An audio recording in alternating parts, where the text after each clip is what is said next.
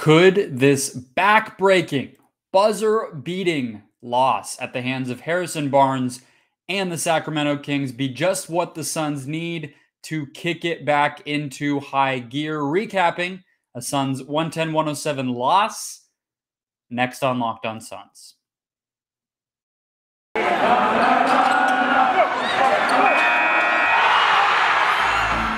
You are Locked On Suns, your daily Phoenix Suns podcast, part of the Locked On Podcast Network, your team every day.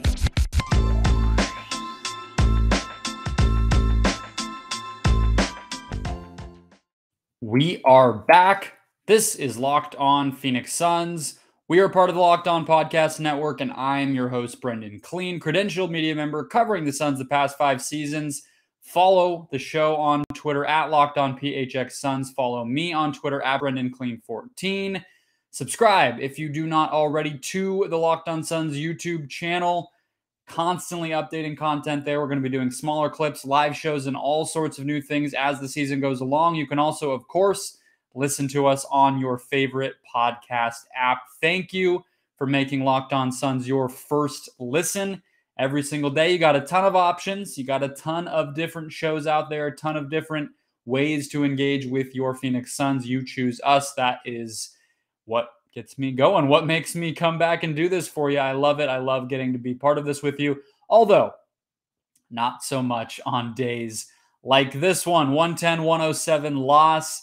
Last second, the buzzer echoing through the arena as Harrison Barnes 3 swishes through the net after a wild finish to this game, frankly. The Suns outscore the Kings 31-28 in the fourth quarter after a just abysmal third quarter where Buddy Hield goes off. 2:52 left in this game. De'Aaron Fox hits a 3 that puts the Kings up 10. Everybody's going home. They think this game is done. Well, the Suns had other thoughts. They go on a 12-2 run. The only bucket actually in that run for Sacramento was another Harrison Barnes bucket. They tie the game. All 15 of the Suns' points from that point on would be scored on or assisted by Devin Booker. Booker misses a potential game-winning shot on the Suns side, guarded by Buddy Hield. Pump fakes. Gets the defense actually to be even closer to him on the part of Buddy Hield, misses the mid-range jumper that he tries, and then, of course, 3.7, 3.4, something like that, seconds left on the clock. The Kings inbound the ball, get it to Harrison Barnes, left wing, deep 3, and it does go in. Kings escape an overtime game, win. Again, they should have. Sacramento should have won this game after the third quarter that they put together, and go home victors. So 1-3 start to the season. And I want to get into all of it as usual. We will talk about right here the main takeaway. I'm chomping at the bit to tell you why this game actually could be a positive in a way you're not necessarily expecting. I also think we need to talk about Deandre Ayton. If we're talking about the good, which we typically do. And then we will close out the show definitely with our bench mob vibe check. That is a recurring segment that I know I'm going to go back to. I got 2 guys already in mind. Actually, I think I might have one more positive for you guys as well. But first of all, my big takeaway. I need some sort of sound or visual here to signify this segment starting. It's going to be how I start every game recap show, at least as much as, look, if it's a blowout or something like that, I don't know. So I don't necessarily know if we'll always have some big point to make. But this one is actually real, and I believe it to my core. The Suns will use this game as a jumping off point, as a springboard to turn things around. Not that there anything necessarily needed to be turned around. This team is far from failing. However, 0-2 at home is no way to start. They are not looking like themselves, or not, as Monty Williams highlighted post-game, generating threes or defending the three-point line. You cannot win in the NBA right now if you can't do at least one, if not both of those things. And they're just not looking great at anything. You know what I mean? They don't have a part of their team or of their system or of their style that they can hang their hat on right now And that really bites you too. You can't fall back on one thing: rebounding, defense, three-point shooting, playmaking, and ball movement. A lot of those things actually were trademarks and hallmarks of the Suns last year. They're not doing anything particularly great right now for 48 straight minutes. I think all of that changes after this game. And I'll tell you why. First of all, I think this game was a wake-up call because the Suns don't have an excuse for this one, right? I mean, you could look and say Buddy Hield made 4 threes in the third quarter. He had 14 points in that third quarter.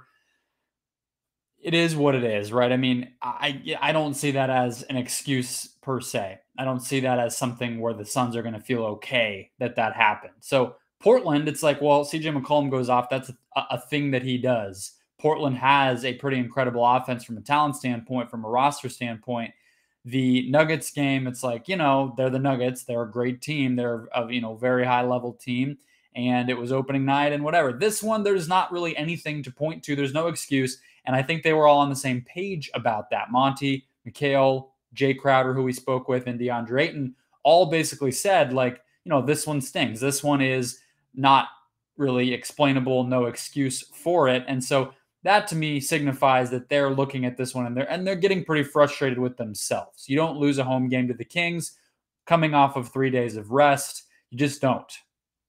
I did predict that we might see this, not to pat myself on the back, but if you guys have been watching this team, as you all have been, you were not necessarily surprised that the three-point line was a problem, that the Kings had some success, moving the ball and pushing the pace and scoring that way. Rashawn Holmes had one at the end of the first half that was pointed to.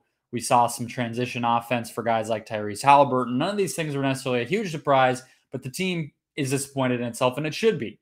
The other reason I think this one will truly be a wake-up call, well, I got 2 more for you. One is Jay Crowder said post-game that, there was a level of accountability that needed to be taken post-game, and that those conversations are starting in terms of let's level with ourselves, kick ourselves out of this gear before we really get in a hole, and that the leaders of this team are starting to speak up. Jay Crowder basically said that. And he said, speaking from, I just asked him, is there another point in your career that you're thinking of in this moment? And he said, not necessarily one, but that having been on teams in the past where that first month goes awry, which, I mean, you could say about last year's Suns, and they were able to figure things out. But generally speaking, he said, you don't want to let things get bad for too long because it can really multiply.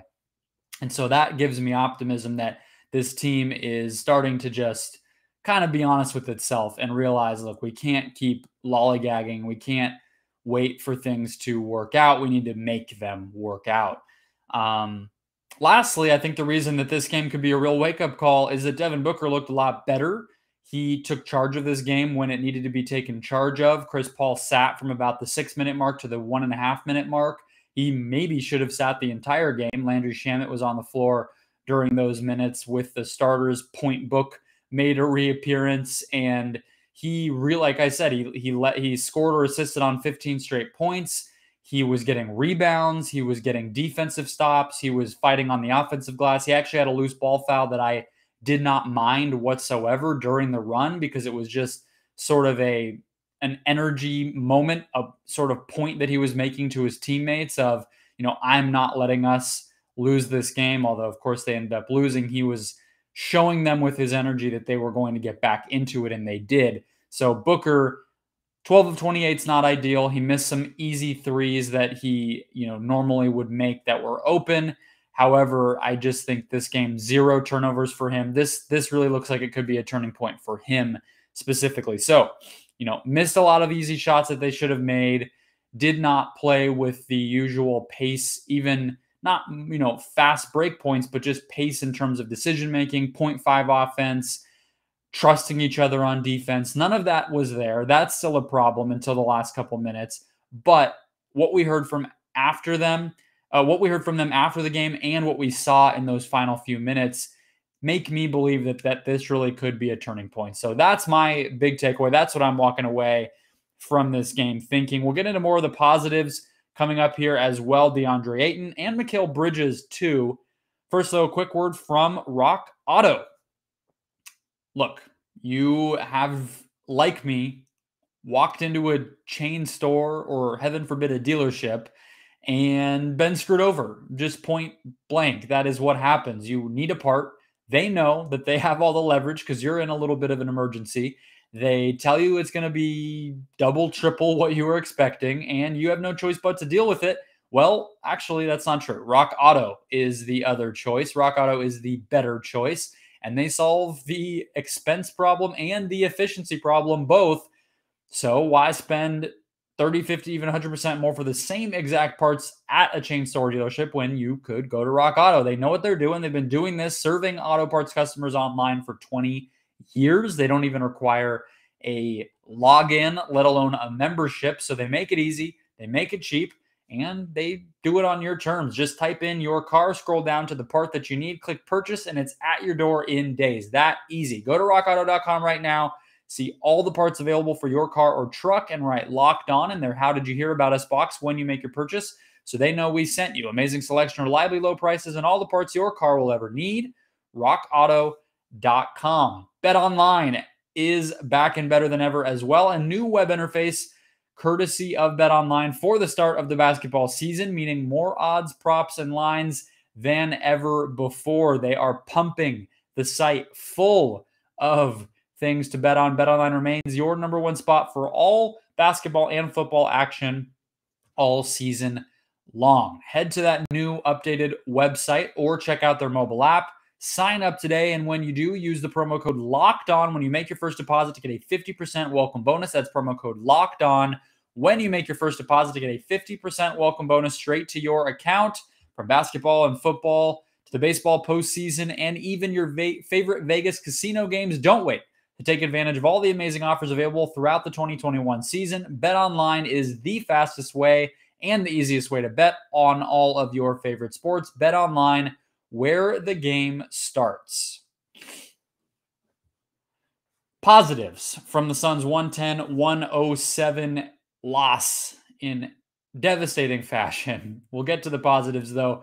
Don't want to dwell on the sadness here. Thank you once again for making Locked On Suns your first listen.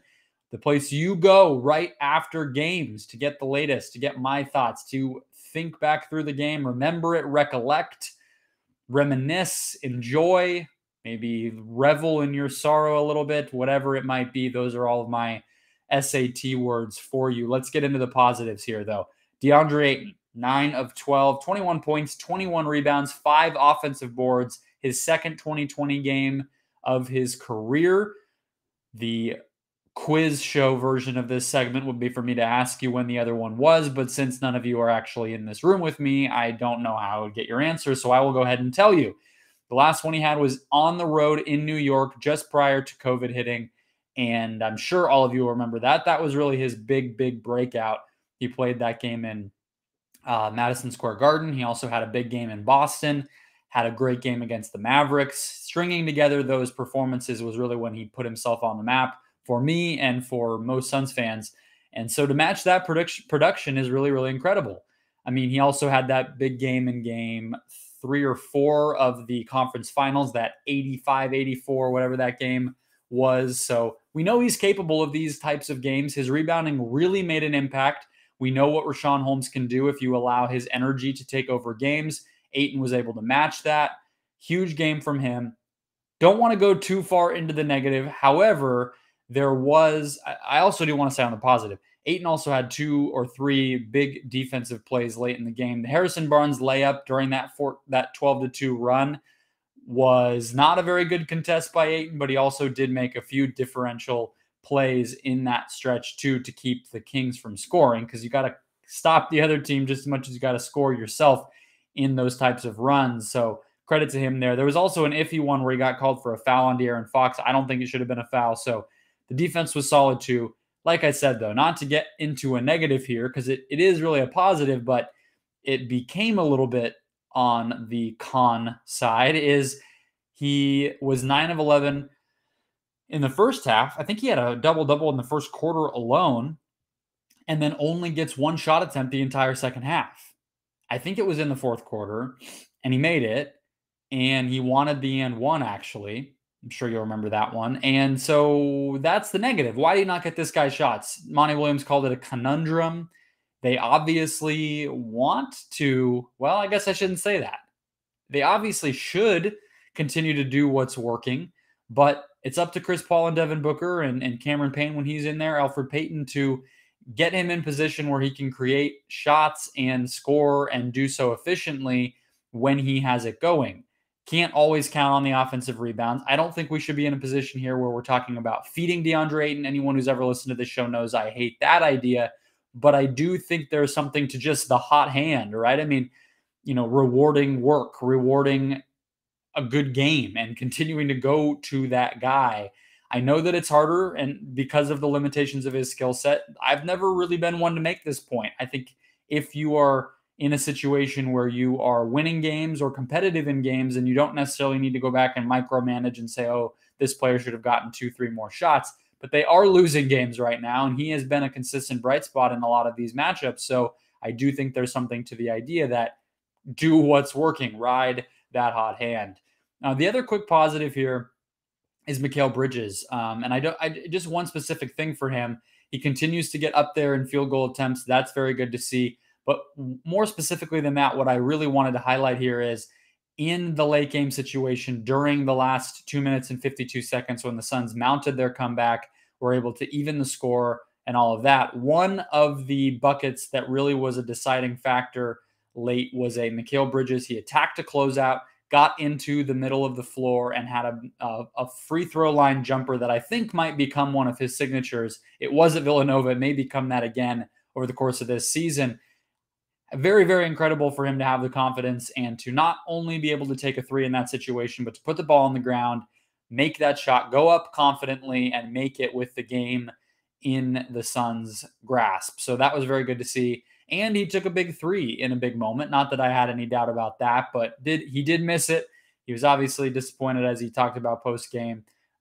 Felt off right away, went a little bit to the right, and missed out on that opportunity to, I believe it would have been either an earlier tie or maybe taking the lead, if I'm remembering correctly, if he had made it.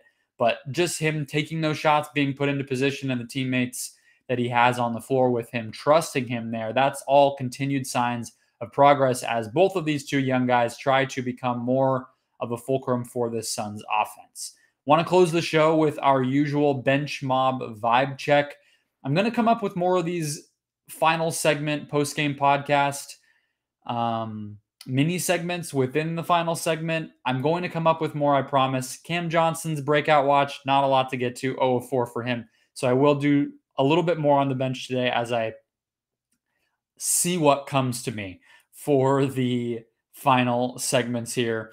First, though, a quick word from Postmates, a new sponsor of today's show.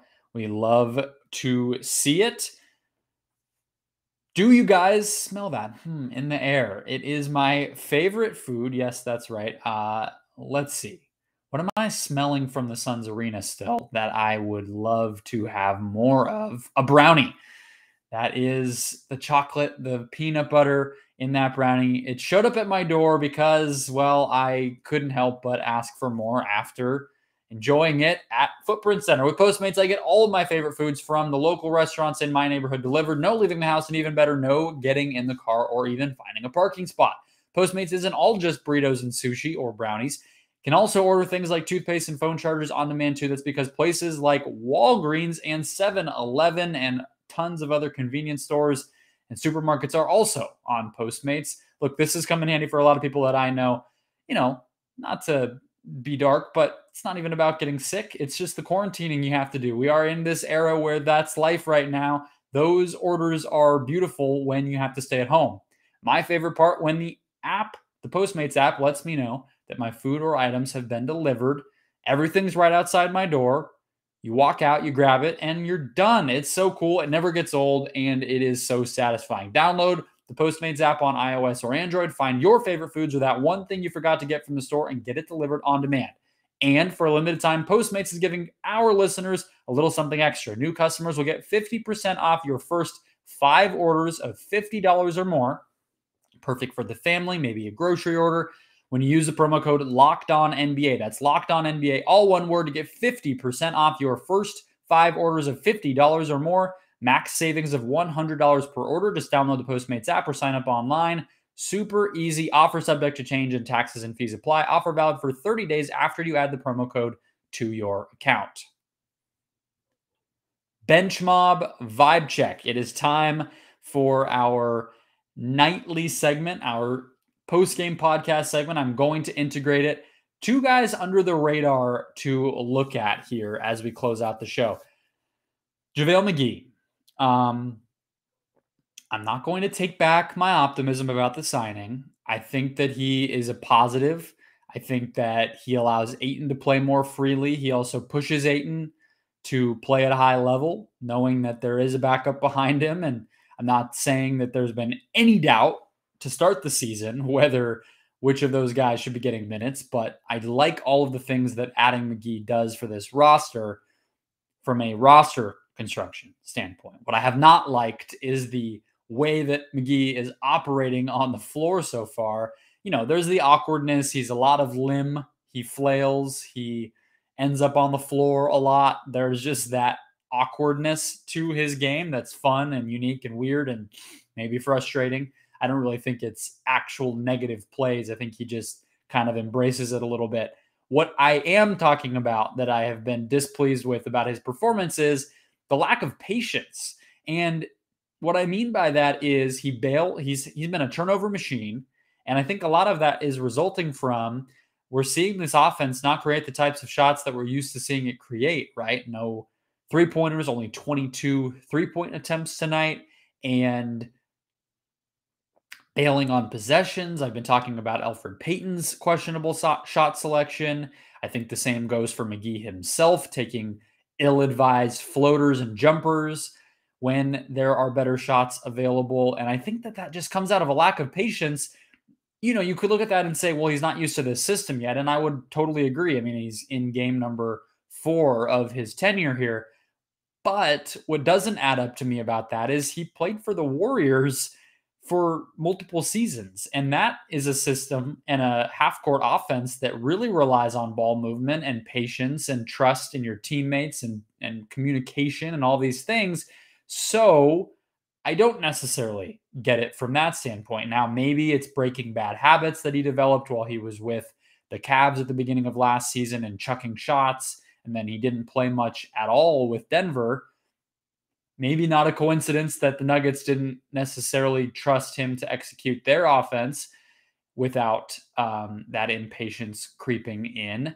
The Lakers didn't really ask him to be much of a ball mover or, he's not involved in the offense with the ball in his hands much. So maybe it's just that he's getting back into the flow of playing that way. That's the nice version. The not so nice version is he is less of a good fit with this offense than we thought. And it's probably going to fall somewhere in the middle. Again, I'm not overreacting. I still think the move was good, and I still think he'll be a positive part of this team. But right now, he is not getting the job done. He's really been a negative on offense, in my opinion. There have not been a lot of finishes and lobs and all the things we are used to seeing from him. And when he has been involved, it's been mostly bad. So that needs to change if the Suns want to win these bench minutes more consistently and just have his full impact be felt. The other guy I want to talk about is Abdel Nader, not because of what he did or even when he was out there, but for the lack of a presence for Nader. 5 minutes in this game. And when you're talking about the fact that Buddy Hield was able to get hot, you saw, Tyrese Halliburton at times be able to get it going. He's more of an off-ball player, but we did see him make a difference. And then De'Aaron Fox, of course, just a player that you always need to account for, even though he was just 7 of 20 in this one. So all of that is happening. All of that's playing out. The Suns are not generating threes, and they don't play this 3-and-D option. Now, I get it. Look, Devin Booker played 37 minutes. This is a game that they clearly wanted to win. They want the top 6 or 7 players on this roster. Well, with Payne out, it's really more of 6, with Cam Johnson being number 6 on there, to be playing as many minutes as possible. So there's not a ton of space for Nader in this rotation to be playing huge minutes, but 5 is significantly less than he had been playing, even on a night when the thing that Monty has said he values most, which is Nader's on-ball defense, was really necessary and could have been pretty useful.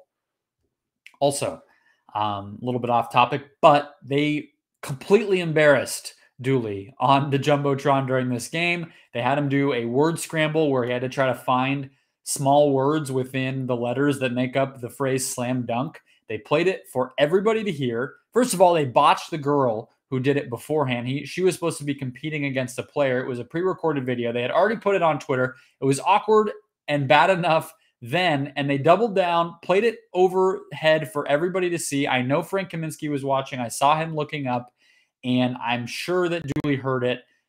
Give the man some respect. He's already losing minutes, and now you're embarrassing him in front of his home fans all over the arena for everybody to see. It is cruel. It is unusual, and it only compounded a bad night for Nader.